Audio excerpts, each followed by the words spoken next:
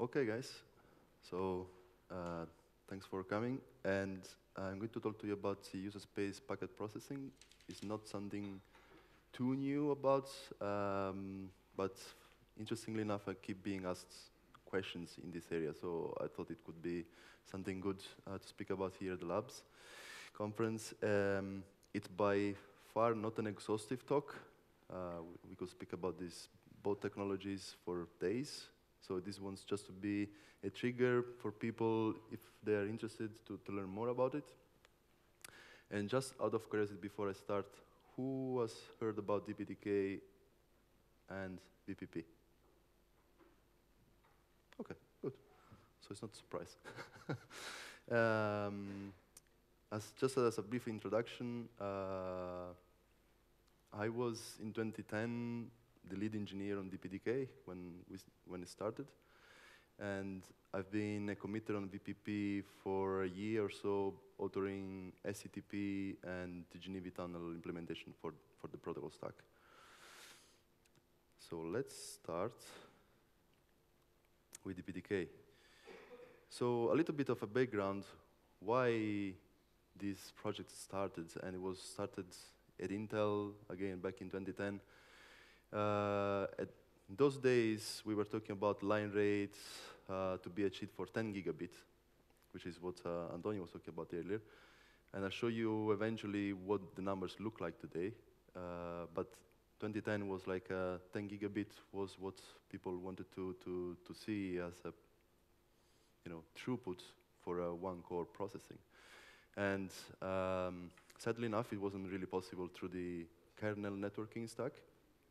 For all series of reasons, and I'll show you how DPDK actually goes around the limitation that the kernel has, or not the limitation, but rather the huge stack that the kernel has.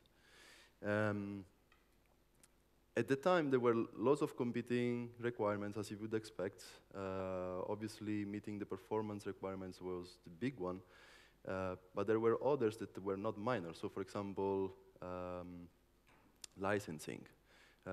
DPDK is dual license, which means that, for example, people could use proprietary code linked against DPDK.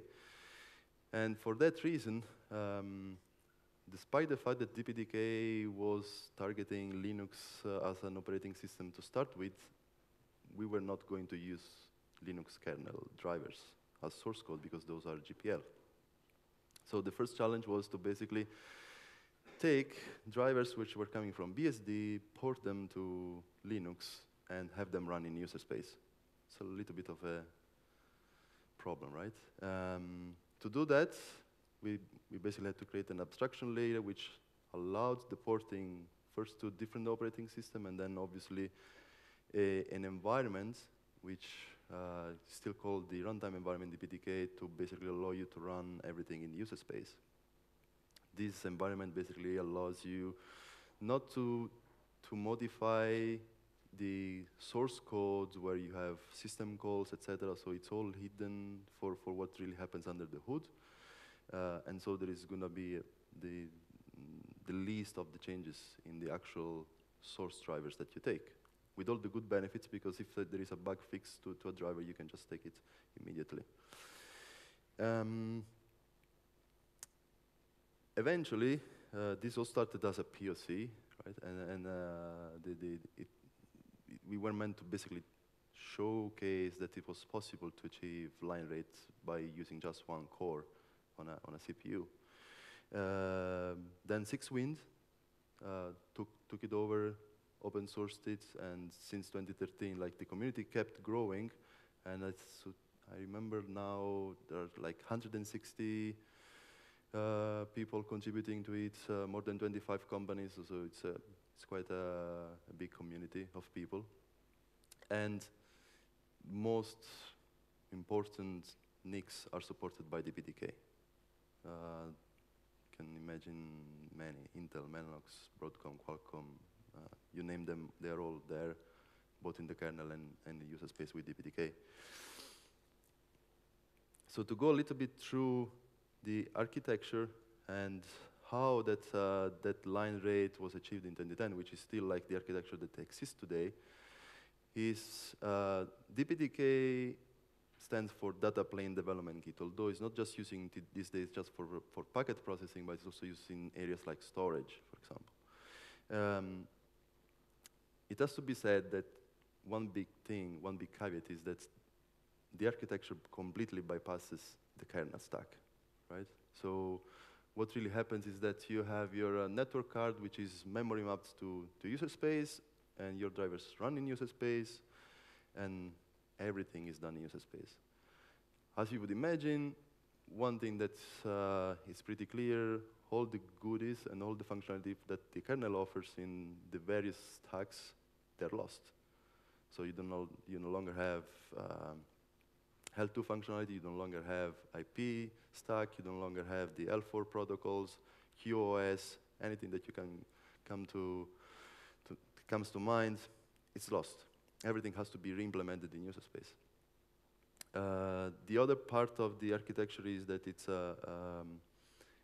has what's they're called the poll mode drivers, so it's basically working in polling mode by obviously having a running, spinning thread consuming 100% of the CPU to be as fast as possible getting packets in and out of the NIC. And I do not see this. Sorry. So as I said, it runs a completion, run to completion model, but it also supports a pipeline model, but it's not the default one. So imagine that you want to build, for example, a very complex pipeline where you do packet processing and you need to move these packets around from one core to another. You can use the pipeline model. Another interesting thing is because DPDK works in polling, what happens at Bootstrap is that it disables all NIC interrupts, obviously, because you no longer need to be interrupted to get the packets out and from the network card. It has its own memory management system. First of all, it leverages the huge pages from the Linux kernel, so it can be used both 2 meg huge pages or 1 gig huge pages. The reason behind that is obviously that if you have a huge amount of packets reaching your network card and you want to process them as quickly as possible, those packets have to be represented in memory somehow, which is what happens in the kernel through the SK buffers. And if you have millions of packets, that means possibly millions of structures that you have to host in memory and process them. By using the huge page support, that means that there could be more buffers fitting in the same page, hence reducing what a TLB miss is. Less TLB miss means that the CPU works better. There is less time spent by the CPU having to get translation for what really the hardware addresses are. What happens is that these huge pages then are handled by DPDK. They're organized in various segments. Each segment is divided into zones, but eventually, despite the internal organization of the memory, this is where the RT buffers and the mem pools for DPDK actually live. So anything that's moved around in DPDK lives in those huge pages. And this is a huge performance improvement overall, because imagine, just think about what happens even at the memory space when you have a 4K page versus having a 2 meg page. How many more buffers you can fit in each page. Another big thing in DPDK is that most of the data structures used, they are completely lockless. So there are all sort of lockless queues and algorithms around making sure that you do not have to, for example, use either spin locks or mutexes to access queues when a packet is either written to the buffer or read from the buffer. And again, that means less contention time on CPUs and less burning cycles just for locking. One other big requirement is that you obviously need to use user I/O support on your system, which in some cases, on some platform, when you have the UEFI secure boot enabled, that really means that you cannot have UIO. And then in that case, the only way to enable DPDK and user space is to use specific driver, which is the BFIO PCI 1. In fact, DPDK can use 3 different user I/O drivers. One is the BFIO PCI, which is the one that I just mentioned, the UIO PCI generic, and then it has also one that's shipped as part of DPDK, which is the IGB UIO.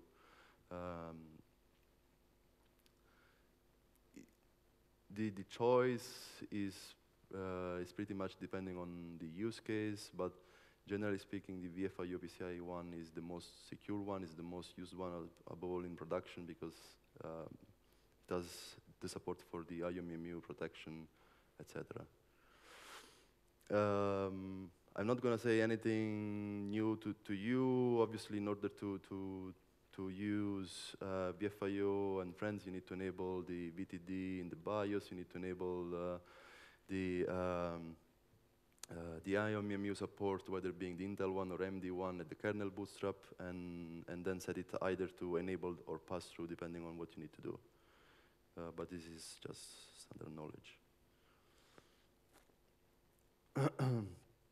So, obviously, we've been talking about a library which wants to send and receive packets. So how that is done? The way that this happens is not different from what happens in the kernel. You have a buffer, and eventually this data gets either read from the DMA memory of the network card or written to it. Again, what is interesting for people here, I suppose, because you're familiar with the SK buffer, etc. The DPDK, because was using drivers that were coming from BSD, obviously does not have a data structure that reminds the SK buffer, which is a huge data structure, but rather it uses the design from BSD of the MBUF. So there are many different places and linked data structure to represent a specific packet. I'm just going quick. As I said at the beginning, this cannot be exhaustive, and I just have 10 more minutes, so I'll go very quickly. One thing that has to be said about DPDK, besides the fact that it's in user space, and people may think about all the features that are getting lost through the fact that it's kernel bypass. It has enabled a tremendous amount of use cases in recent years, above all in the SDN and NFV area, which were the most kind of demanding from an innovation perspective. And in fact, in that area, and Antonio briefly touched upon it, we usually talk about the back-to-back connection or the PVP and PVP-VP type of traffic, where you basically have the east-west traffic on your server, and not just traffic that hits your machine and then just leaves it. So you have traffic that can go from VM to VM, and these days from container to container. What else to say here? One big thing that has happened also in the past 4 or 5 years, and I will talk to you about just later on. DPDK is the foundation of the 2 biggest virtual switches open source that are out there. One is the OpenV switch, and the other one is VPP. So it represents basically the foundation for those projects to accelerate the network in out of a server. I want to show you a chart, a graph, how the performance compare among different technologies and in different scenarios. I have on this graph also the XDP numbers, which is the new approach to eBPF in the kernel. And the three different scenarios: the RX drop, which means just receiving packet and dropping them. Imagine like a blind firewall that just blocks everything. TX push, which means you basically want to send packets out to the network, and a standard L2 forwarding. What's really interesting in my mind, beside the huge performance throughput that DPDK shows, is the closing gap of the kernel networking throughput thanks to XDP. So, for example, if you look at the TX push scenario, sure, there are 20 million packets different between the vectorized version of DPDK and the IF XDP poll, but it's also true that in that case your system is much less loaded. You're polling, your CPU can go to sleep, and in fact, if you go and choose the first one, which is the run to completion model of XDP, the gap is much, much closer. It's just like 4 or 5 millions. And again, the reason why I wanted to show this is not just as an absolute numbers for the DPDK, but it's really like as a very good feedback for the kernel as a piece of software, which is closing the gap with a technology that anyway bypass all of it. In fact, if you're using XDP, you can still do whatever you want with the escape buffer that sits in the kernel. So that's very quickly on it. VPP.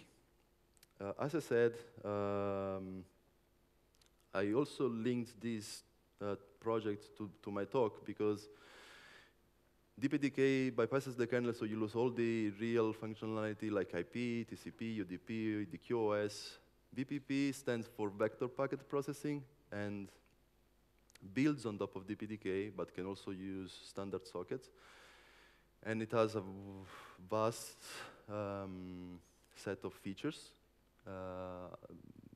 It implements a fully fledged TCP stack. As I said, there was the implementer for SCTP. It implements all sorts of overlay protocols like VXLAN, Genevi. It just recently added support for QUIC, which is the multiple, well, it's the MTCP version advanced from Google. But what it actually is, first of all, there is a very important word in its name, which is vector. It's an important qualifier because it's obviously opposite to scalar. And before going into that details, I want to talk to you about the architecture of how VPP looks like. It's a graph-based architecture, so every functionality that exists in VPP is represented by a node. And because it's a graph architecture, each node has an incoming arch or many, and outgoing arch or many. This actually is the way that VPP can be easily extended with new functionality, because anybody that wants to add a new feature, a new, all he has to do is to create a new node in the nomenclature and fashion of VPP, specify how the packets will flow in the node and where they go once they are out. And this is how you create a new functionality in VPP, which is a great way also for people like hardware vendors to create ad hoc node to offload specific functionality from VPP software to the hardware. It's still just a node. As I said, the important word here is not packet processing, but vector. And the reason being is that it completely flips the idea of, for example, how the kernel processes packets, which is in the scalar way, which is even if they are batch read from the network card, they would still be going through the stack one by one. Instead, VPP basically batch reads X number of packets, they are put into a vector, and the whole vector will flow through the node, through the graph, and all packets in that vector will be processed, for example, for L2, then for L3, then for L4, etc. Why this is very important is because it actually improves how the high cache works on modern CPUs, and it uses a statistical approach to temporal locality and how the actual flows come to your network, to your network card, which is not surprising. Like, imagine that you, for example, have a specific application. That application is doing any sort of processing. Very likely, a number of packets that you are receiving at any given time, it will be, for example, IPv4. It is very, very unlikely, and actually there is a study from CISCO about this. It is very unlikely that in X number of packets, even a huge number of packets, you will be getting mixed IPv4 and IPv6, right? And based on that, because we are processing at every single node a specific layer in the L1, L7 stack, the instructions that are going to be executed to process those packets will always be in the cache.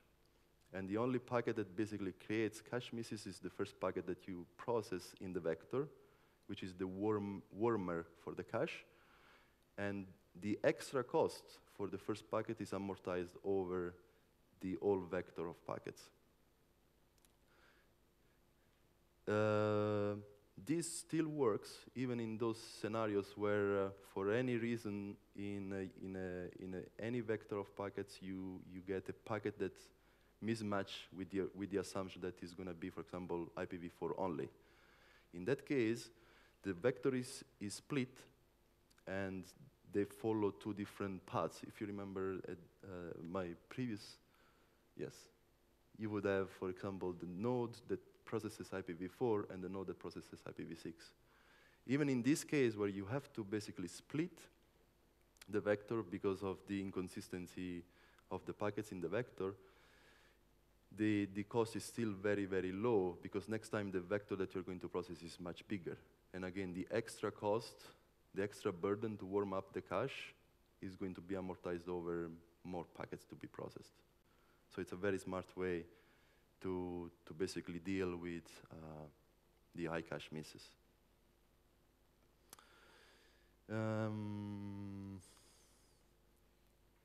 Yeah, this approach has not only increases the performance on just one time, but it's a better performance consistently, right? Because you can actually forecast how your performance will look like over time. Again, because you amortize the cost of misses across the bigger pool of packets that has to be processed. It is very easy to extend its functionality. As I said, it's based on graph. You can create a new node and plug it in. And it also, in the project itself, it is organized in a way where you can find a plugins directory, and you can start creating and working with the community upstream to add functionality through the plugins directory. Another way would be to just create this functionality into the core of VPP, but somewhat it's much easier and better to start with the plugins. And as I said, it's a very interesting aspect, not just for software people, but also for hardware vendors that may want to offer this any type of functionality on the NIC itself, because offloading a specific piece of feature could just be represented by a node, right? Like, I don't know, an offload node. To conclude, it has a very rich ecosystem. It it is much more than what many people think about of VPP, which is just being a virtual switch. It is not. It supports level 4 protocols. It can do, obviously, routing. Supports QoS through ACL, supports mechanisms. It can be a firewall, because through ACLs, you can basically configure what you want to get through your VPP and being forwarded or not. It's in recent years, I would say few years, it also accelerates both the Kubernetes networking and supports OpenStack too, which basically means the two biggest open source projects for either containers or, well, VMs in the past and now also containers. It also has API programmability for SDN controllers like Open Daylight, for example.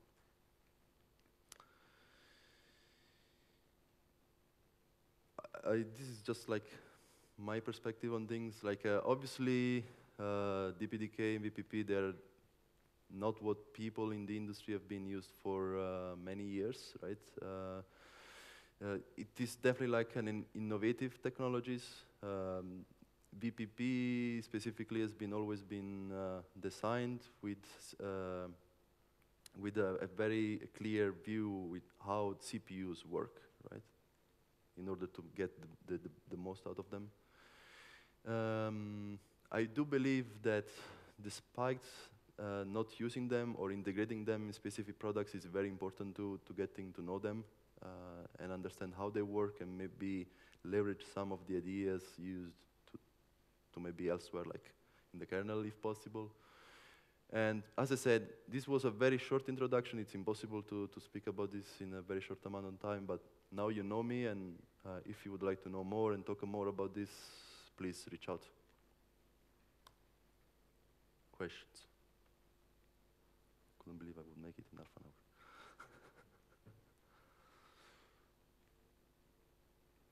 Okay. Go after question. Wait. Wait.